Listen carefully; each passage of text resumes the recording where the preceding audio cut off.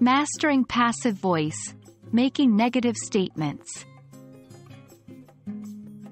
Hello, language learners. In this video, we're going to dive deep into the world of the passive voice, focusing on forming passive voice negative statements. It's an essential part of English grammar that often poses challenges for learners, but worry not. We'll tackle it together, step by step. To form negative statements in the passive voice, you must first understand what the passive voice is. The passive voice is used when the focus is on the action, not who or what is performing the action. For example, the cake was eaten. It is not important or not known, however, who or what did the eating. Now, to form a negative statement in the passive voice, we simply introduce the word not after the auxiliary verb, usually be or get.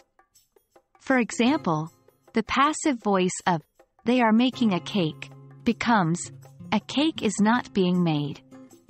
The passive voice of someone will open the gift becomes the gift will not be opened.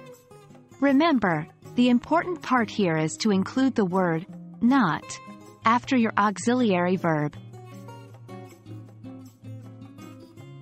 Let's now look at some more examples to get a better understanding. The project is completed. To the project is not completed. The letters will be sent tomorrow. To the letters will not be sent tomorrow. The car was cleaned. To the car was not cleaned. Keep practicing these transformations with different sentences. It will soon become second nature.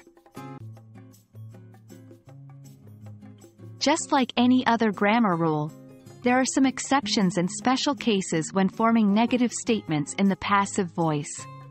For example, if the active sentence is negative, the not remains in the passive sentence.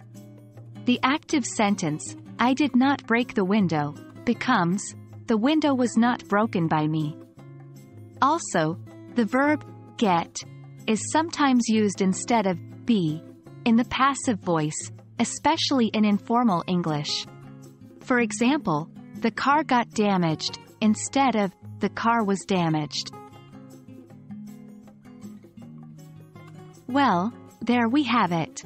With a bit of practice, forming passive voice negative statements can be straightforward and simple. Keep practicing and don't forget that the word not follows the auxiliary verb. Until next time, happy learning and remember, practice makes perfect.